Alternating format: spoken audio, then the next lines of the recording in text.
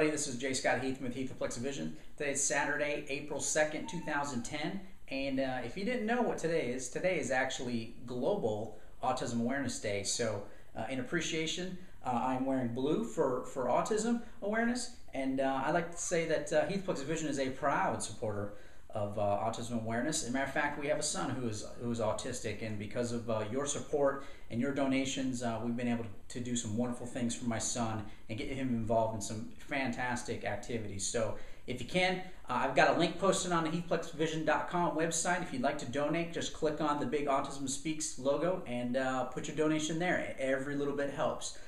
Today, since it's Saturday and the weather is beautiful, it's nice and hot, I want to talk about keeping things cool, especially all that very expensive home theater equipment you either currently own or because of my blog you are now buying. But today specifically I want to talk about AV cooling. Specifically, you know, I say that word a lot, but I want to talk about how do you keep your receiver cool. This is pretty important because I actually lost a piece of equipment due to inadequate cooling. And I had my DVD player on top of my receiver, my Onkyo receiver.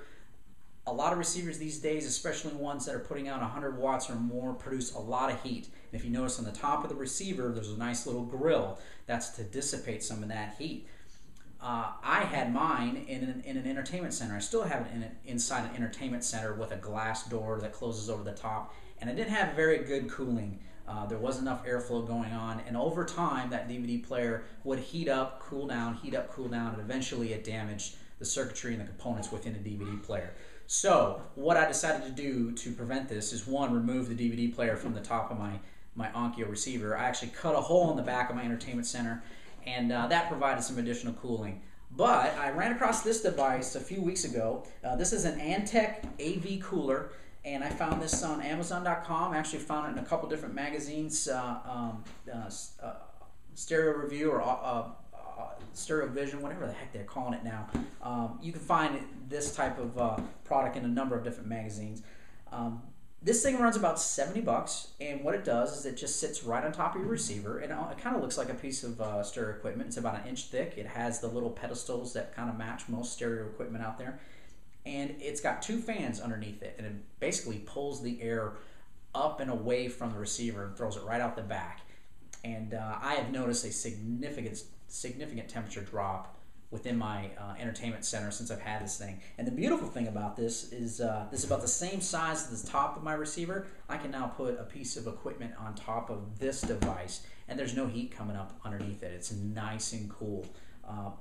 Definitely a great investment, a small monetary investment at $70 to protect that $1,000 home stereo system you're looking for. And if you've got multiple pieces of equipment that are producing a lot of heat, you can buy a bunch of these and put them into your various stereo racks, or if you like to keep it hidden underneath a little a shelf or something, throw that in there.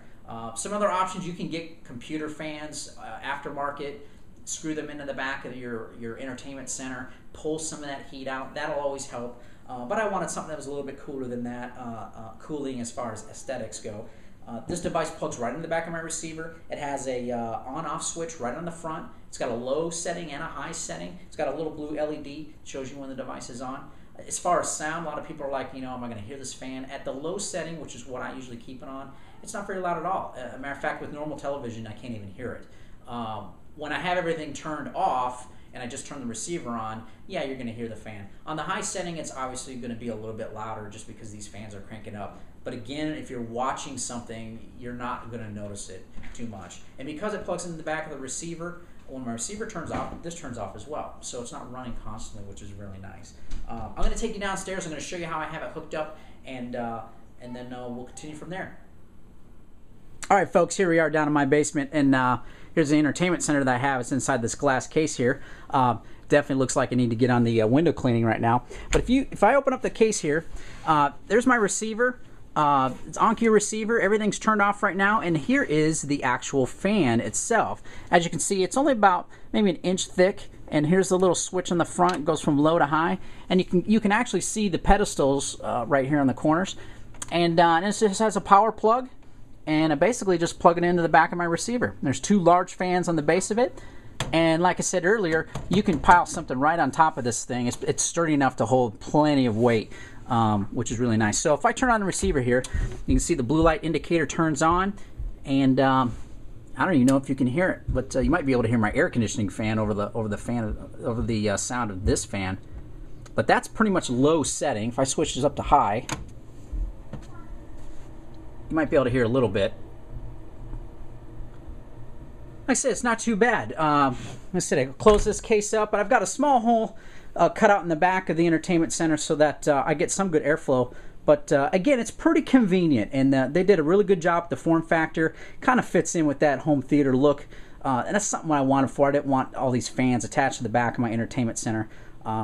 So like I said, for $70, it's been a pretty good investment, and I'm pretty confident it's going to protect my receiver for the long haul. All right, folks, I hope you enjoyed this video segment today. Again, we're looking at the Antec AV Cooler, $70. You can buy it on Amazon or from various stereo sites. Definitely a very small investment to make in your $1,000 plus entertainment center. I swear by this, whether you get this type of a fan or not, get something if you've got your stereo equipment enclosed into an entertainment center. You do not want that stuff over time to damage your equipment and then have to reinvest in something new. This is definitely going to save me in the long run.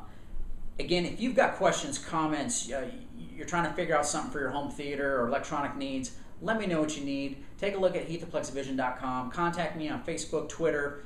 Check out my video blogs on Vimeo and TubeMogul. Let me know what I can do to help, and let me know what I can do to improve your home electronic needs. Take care and have a wonderful Easter weekend. See ya.